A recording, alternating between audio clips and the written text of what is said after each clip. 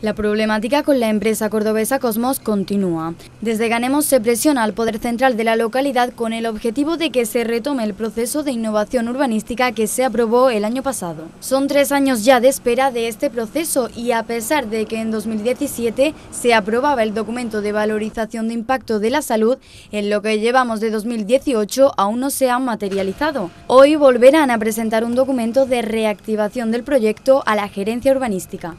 Exigiendo la reactivación del proceso de innovación urbanística de tal forma que podamos proceder a la aprobación provisional cuanto antes.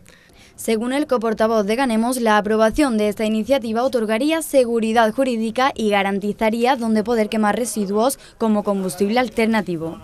Además, cataloga de irresponsable la lentitud del proceso y pide que se cumpla con lo que se aprobó en el Pleno.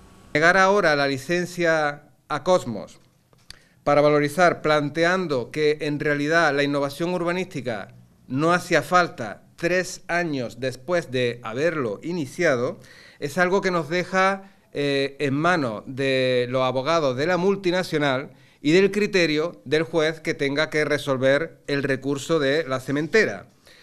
La innovación debió haberse concluido hace más de 1 año.